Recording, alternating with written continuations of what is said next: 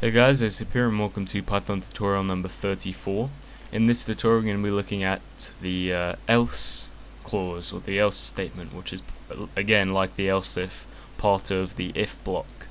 Now last tutorial, we had a statement or a block of the if statement which looked like this, where we would check and see if x was bigger than 50, if it was, print true, if it wasn't, check to see if it was less than, if it was, print true, if it wasn't, check to see if it was equal to.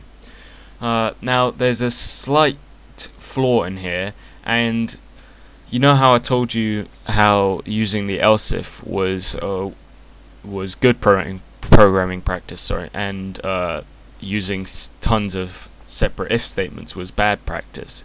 Well, this statement, although I showed you it in the last tutorial, it's actually bad practice, because if you think about it, if x isn't greater than 50 and if it's not less than 50, it has to be 50.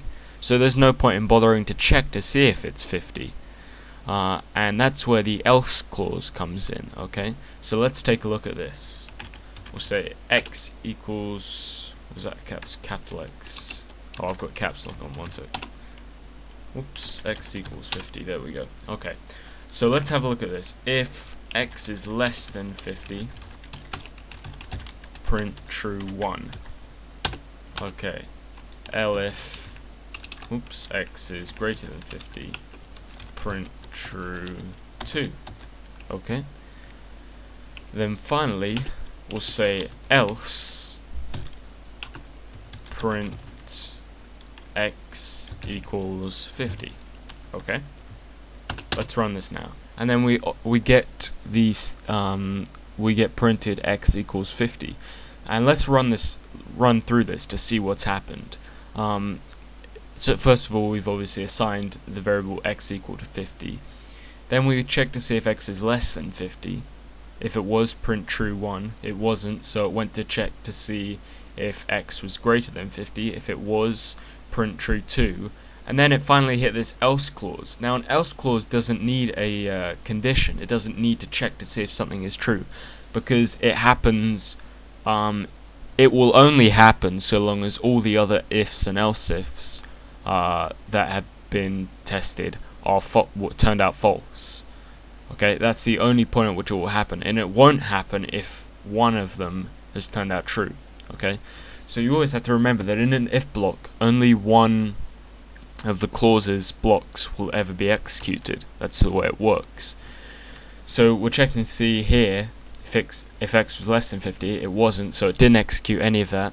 Here it wasn't, so it didn't execute any of that. And then here, because it was an else clause, it didn't need a statement, and it happened only so long as these two turned out false. So it printed x is equal to 50. Now let's just show you something really quickly. I'll do this. I'll say if x is less than 50, print true 1. If x equals 50, print true 2. Else print x is greater than 50. We'd run it and we get true 2. So this just proves that the else clause is only executed so long as none of these clauses are false. So long as none of them are true, and that's pretty much it. I don't know what we're going to look at next tutorial rather, but hopefully it will be coming soon. And I'm working on that PHP tutorial, by the way. They take a while to prepare, because I've got to write up the whole tutorial. It's like basically writing a whole website page, so you can understand. Anyways, for now guys, over and out.